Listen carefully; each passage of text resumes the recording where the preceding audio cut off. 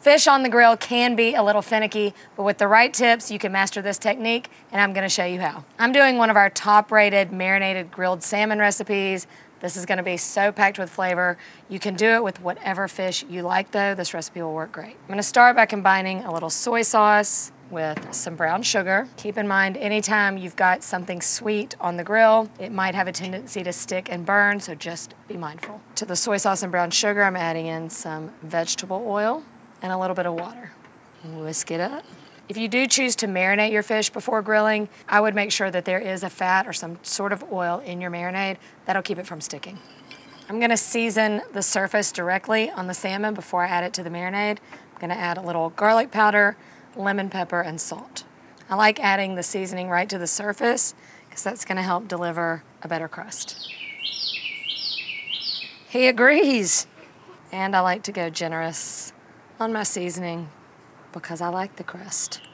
Now I'm gonna add the salmon to a bag to marinate. This makes for easy cleanup and faster marinating. Pour the marinade right over the fish in the bag, seal it up. We're gonna let this marinate for about 2 hours, and then it's grilling time. The main reason why fish is a little intimidating and finicky on the grill is because it has a tendency to stick.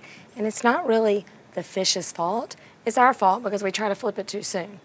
Couple things to make this go a little more smoothly is to make sure that your grill is nice and clean. I like to get it hot first before I give it a scrub because it tends to come off a little easier. The next very important thing is to make sure your grill is nice and hot, pretty much screaming hot. That's the only way that the fish is going to be able to naturally release.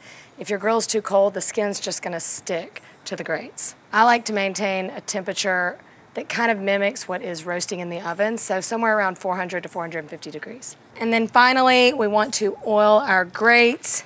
It's just like oiling our skillet if we were doing this on the stove. I like to wad up some paper towels nice and thick. You could also use an old dishcloth and just use your tongs, dip it in a little high heat oil, and then just rub it lightly across the grates. Oiled grates plus high heat is gonna be easy release. Just gonna remove the fish from the marinade, and you just wanna shake off any excess so there's not too much sugar in there that's gonna burn. Lay it down and then don't touch it. If you want nice caramelized grill marks, then you wanna start with your flesh side down. If you're not really concerned with the grill marks, you can just put it skin side down and leave it like that until it's cooked. And then just relax. The fish have a natural little thermometer that tells you when it's ready, and that is when it easily releases from the grill. Another little natural thermometer, when you start to see the little white stuff start to come out, that's when it's ready. If you want to leave the skin intact, or if you're removing it from the skin, a good fish spatula or any sort of just really flat spatula is going to be the best way to get it off the grill. It just easily slides off the skin, and then you can just leave the skin on there to finish cooking and just scrape it off at the end. This is going to be so good. Smells incredible. I can almost taste it already. And nothing brings some grilled fish to life like a little squeeze of citrus and a little fresh sprinkle green onion. This is the perfect summer meal. It comes together in a matter of minutes. It's so delicious. And see, it's really not that hard. Just trust the process and you will have a successful grilled fish every time. My favorite part is the caramelization that's on the outside. That is because we left it alone and let those grill marks happen.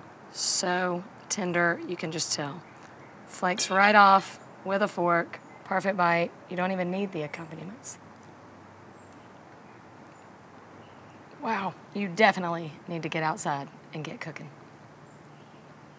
I hope you are going to brave it and